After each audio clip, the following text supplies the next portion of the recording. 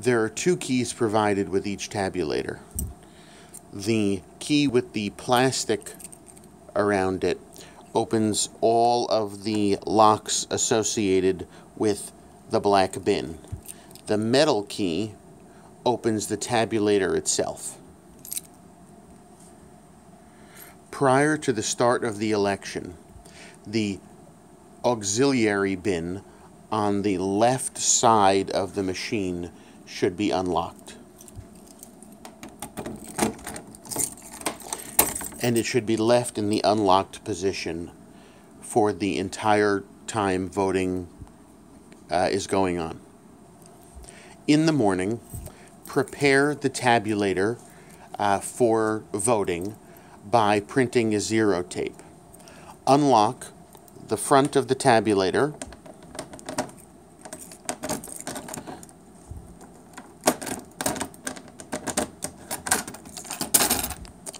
and remove the top of the area where the tape is. Slide the tabulator out and turn it on. At this point, it will run through a quick pre-testing, and then the zero tape should start to print out automatically.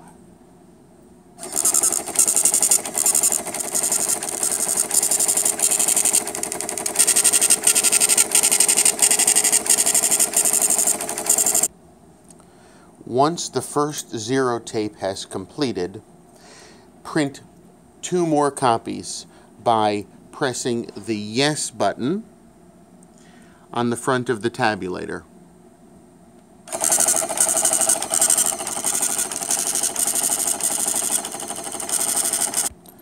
Once the third copy has printed, you may press No for Need Another Copy, No.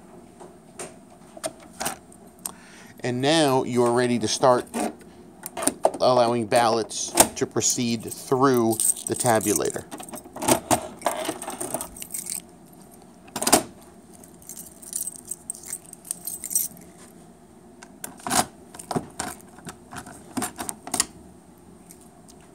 The tabulator will now stay in that position for the rest of the day unless the same front compartment needs to be opened so that the tabulator can be gently pulled out in order to remove any jams. At the end of the night, the auxiliary bin should be opened, and any ballots found inside should be inspected to make certain the voter's intent can be determined, and any ballots which it is determined can be run through the tabulator should be. Unlock the auxiliary bin down here. Remove any ballots. Make sure the compartment is empty. And then follow the procedures in order to run those ballots through the tabulator. At the end of the evening, after all ballots from the auxiliary bin have been processed, it's time to put in the ender card.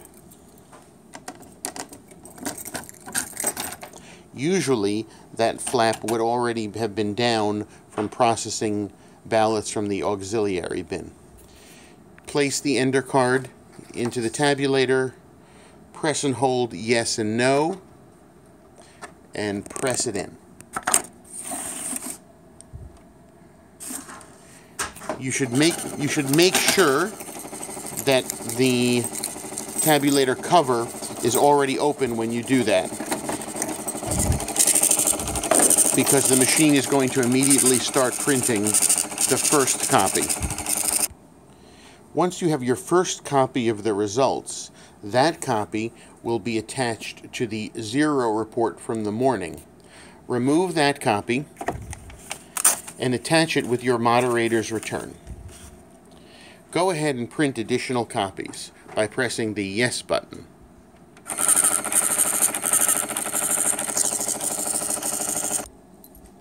You are also going to need to empty ballots from the rear of the ballot bin And also count any write-in ballots. Both write-ins and standard ballots are accessed from the same door. Unlock the door.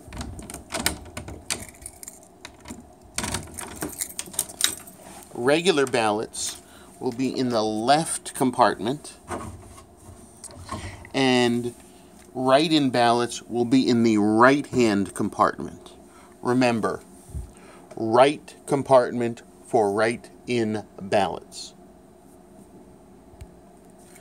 Once you are certain that all compartments are empty, you may close the back of the ballot bin.